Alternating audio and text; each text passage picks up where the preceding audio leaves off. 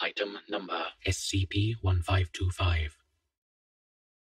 Index. The Emperor's New Watch. Object Class Safe. Special Containment Procedures. SCP-1525 is kept inside a locked storage case with Level 2 access policy. SCP-1525 should be transported inside a locked strongbox if it is required for experimentation. Any personnel who are sighted wearing SCP-1525 should be subdued and the object should be confiscated immediately. Description: SCP-1525 is a solid gold 99.96% Rolex brand watch in near-perfect condition. The watch face is made of clean-cut quartz, encrusted with 22 small 0.1 carat diamonds. There is a small Latin engraving on the underside of the watch, reading Horologium Regem Ideonos, literal translation. A clock suited to a king. The watch does not match any known Rolex model.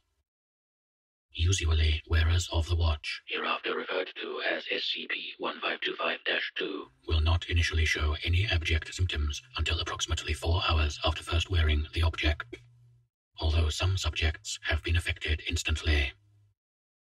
Whenever SCP-1525-2 makes a conscious decision to undress, they will immediately assume themselves to be fully unclothed. SCP-1525-2 will remain oblivious to any clothing worn underneath their current layer, including the watch, despite any external stimuli, including the soaking through of said clothing and any verbal acknowledgement of the clothing. SCP-1525-2 will continue to remain ignorant of these layers until the removal of the watch.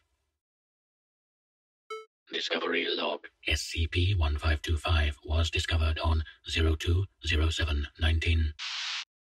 The object was retrieved from the body of a man who was found deceased in his own bed. He was found wearing 17 layers of clothing, including 7 pairs of socks, 6 pairs of gloves, 7 scarves, 2 coats, 17 shirts, 6 pairs of trousers, and 14 pairs of underwear, many of which were growing mold, especially the earliest layer, which was heavily stained with what appeared to be rejected. The cause of death was declared to be an acute chest infection and severe inflammation of the trachea.